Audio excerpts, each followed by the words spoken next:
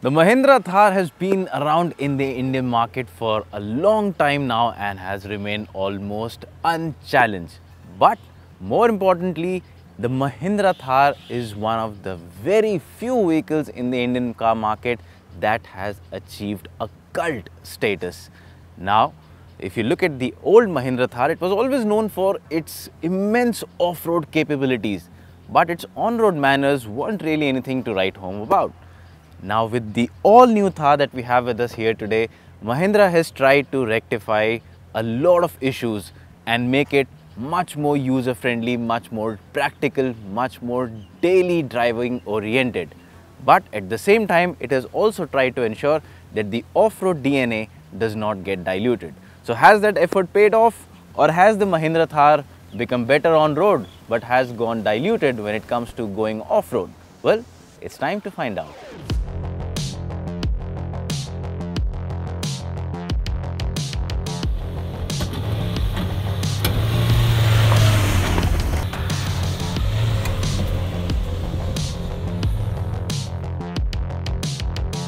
Now, as far as design is concerned, the new Mahindra Thar is pretty much faultless. As a personal opinion, I find the new Thar to be completely stunning.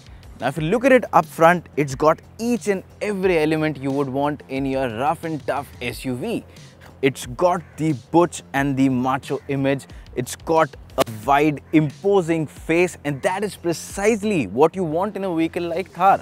Look at the front, it's got this boxy, squarish look. So yes, it still retains the design elements, it retains the DNA that you would expect from the Thar, but it has just gotten a lot more better now.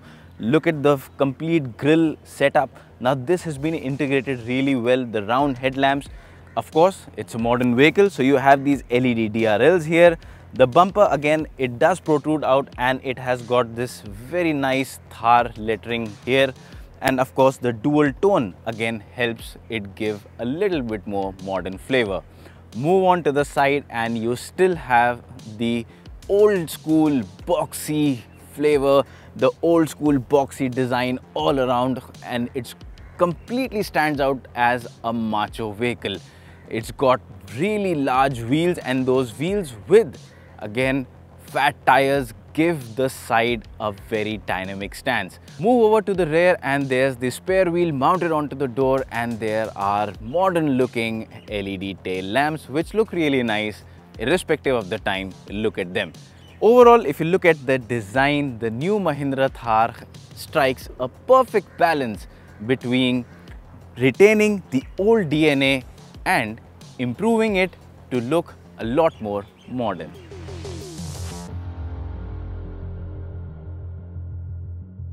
Now, interior is an area where the old Mahindra Thar lacked a lot, because all that you had basically was a bare bones interior which was just enough to let you drive the vehicle.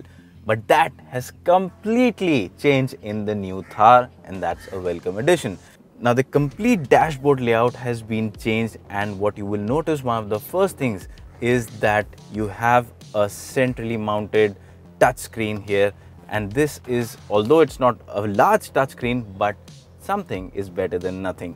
Now you have a touchscreen that comes with Android Auto, Apple Car functionality. It's got inbuilt GPS, and the touch response too is quite decent. If you look at the resolution again is quite nice. So, well, again, good numbers for that perspective. And if you look at the overall build quality, it looks solid.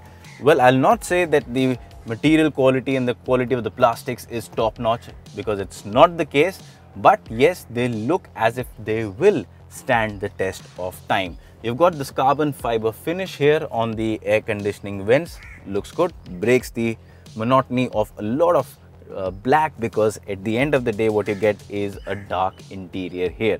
Now in the center console you have the air conditioning controls here, and you also get two USB points with an aux point and a 12-volt charging socket. In terms of practical space, well, there is a lot of it. The door pockets have bottle holders good enough for your 1 liter bottles and still be left with space for small knickknacks. There is some space here to place your mobile phone or your wallet, but there's no wireless charging. And of course, again, there are these dual cup holders here. So in terms of practicality, the new Thar has really grown a lot.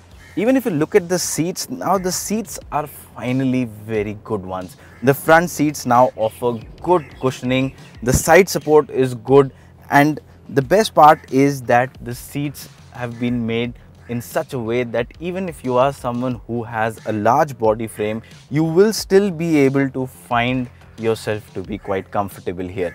So again, that is a good thing and a good way in which the new Mahindra Thar has evolved.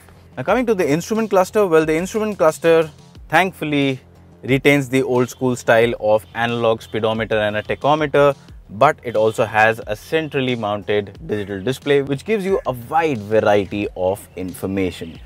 The touchscreen itself, like I said earlier, has a lot of features.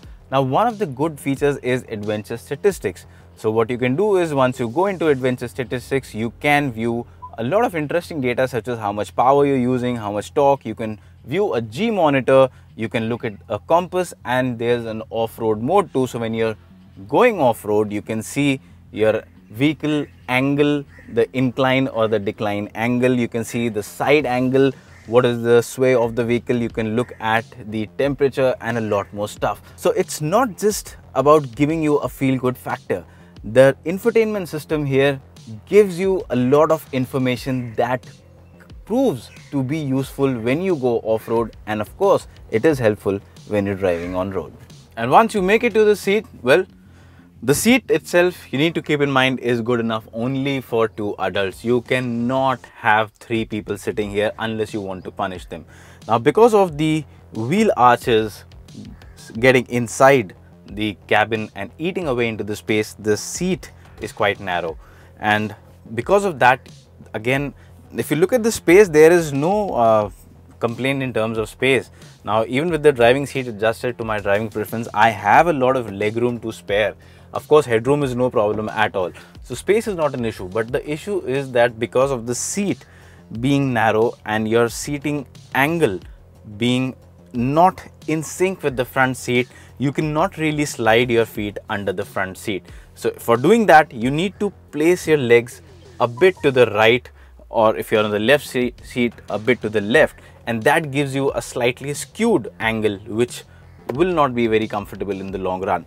But that said, if you are going to be here for a short while, again, it is a comfortable seat to be in. The seat itself is not quite bad. It's got a decent cushioning. Of course, there's no armrest. Having that would have been really helpful.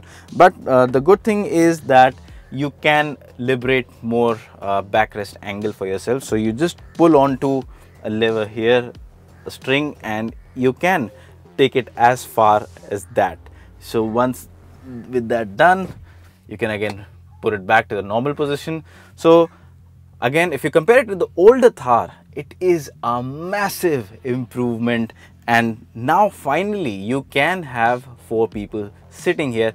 Now that we've established the Mahindra Thar can seat 4 people, what if the 4 of you were to take a road trip? Well, in that case you would need boot space, and as far as boot space is concerned, well, the Mahindra Thar does not offer quite a lot. With the rear seats folded upright, there is not much of space that you get. At max, you can probably put in a couple of medium-sized bags. But if you are going to need more boot space, you can create it, and it's quite simple. Just flip the glass up, and you can pull on these levers, and the seats fold down, and then you have quite a lot of space for yourselves.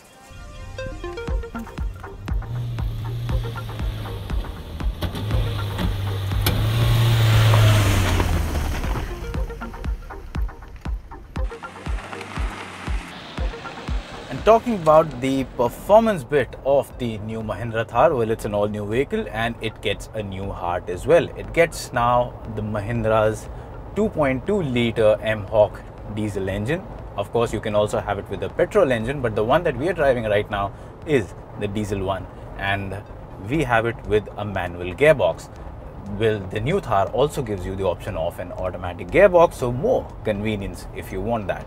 Now coming back to the vehicle that we are driving, now this motor is really fantastic if you compare it to the older Thar. And why is that? Allow me to explain.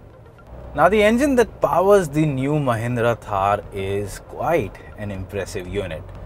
Now the biggest change you'll notice if you are someone who's driven the old Thar is the fact that this is much more refined.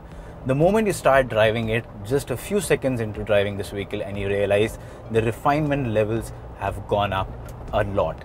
And if you look at the performance, well, of course the power figures have gone up, and as a result of that, the speed capabilities of the Thar have also improved. So no longer is it an uncomfortable vehicle to drive at high speeds. It can easily cross your triple digit speeds and maintain them over the highway. So getting to an off-road location is also going to be much more enjoyable now, unlike the older Thar wherein you could have fun only once you reach the off-road place. So if you talk about the gearbox, well, what we have here right now with us is a 6-speed manual gearbox. Again, it's paired well to the engine, so as far as the drivability is concerned, that's nice. You do not have to frequently downshift in the traffic, and the torque kicks in quite early, so that's a good thing.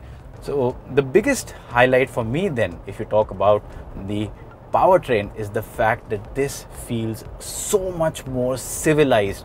Unlike the old agricultural feel that you got in the previous gen Thar, this one feels a lot more civilized. This one feels as if you're driving a modern vehicle which belongs to these present times. Now, it's not just the powertrain where the Mahindra Thar has evolved for good. It's also the way it rides and drives. Now, the ride quality has improved leaps and bounds when you compare it to the older Thar, whereas the older Thar was genuinely and massively uncomfortable to drive in daily traffic conditions or on city roads. This one is much more better. This one soaks in bumps and road undulations in a much better manner. The suspension setup is again much more forgiving than the older one. And now coming to the most important bit about the Thar. Why would you buy it? Well, if you are someone who is an off-road enthusiast, well, this is the one to buy. So how does it perform off-road? Well, as far as specs are concerned, you do have a high ground clearance, you do have a 4x4 system, and there's a low ratio transfer case as well to get you out of those tricky situations. But then again, these are all things on the paper. How do they work in the real world? Let's find out.